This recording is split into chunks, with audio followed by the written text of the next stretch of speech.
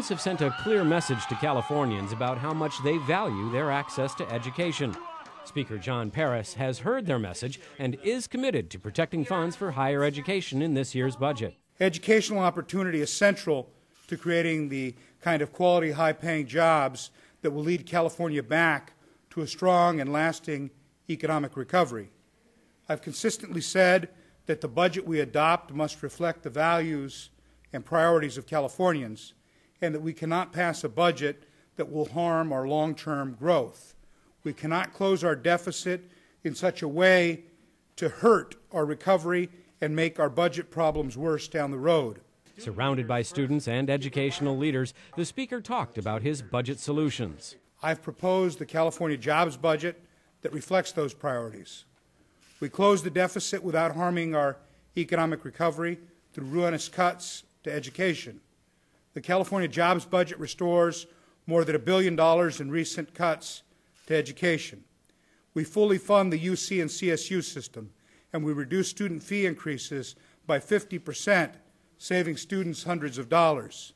We provide $100 million in job training programs through the community college system, and we preserve the pathway to higher education for all Californians by maintaining and fully funding the phenomenally successful Cal Grant program.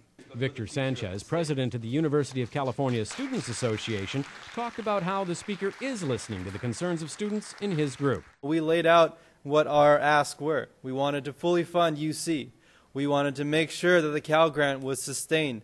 And in and of itself, we wanted to make sure that creative alternative sources of revenue were sought to make sure that this public good was solidified and kept in place as it should have been, according to the Master Plan for Higher Education. And thankfully, I can say that this budget proposal is not only an example of bold progressive leadership on behalf of the Speaker, but also what a mutual understanding of what the real issues is and what this kind of relationship between students and legislators can do. And ultimately, this is a proposal that students support, and we'll go ahead and fight steadfastly so that way we can preserve what is right, not only for our institutions, but for the future of this state. And I'm excited to be with them today and be able to talk about the positive impact that the Speaker's budget will have on California's various segments of education. I'm here today to simply applaud the emphasis on jobs. California Community Colleges is the primary source of job training. There are all sorts of social needs in this state. Our people are hurting. We have high unemployment.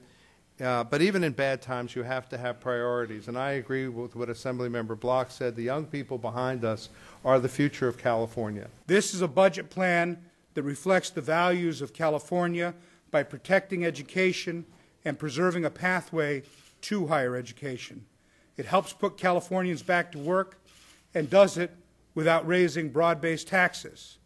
I believe it's a plan that every member of the legislature can and should support because educational opportunity is central to our long-term prosperity. This report was produced by the Speaker's Office of Member Services.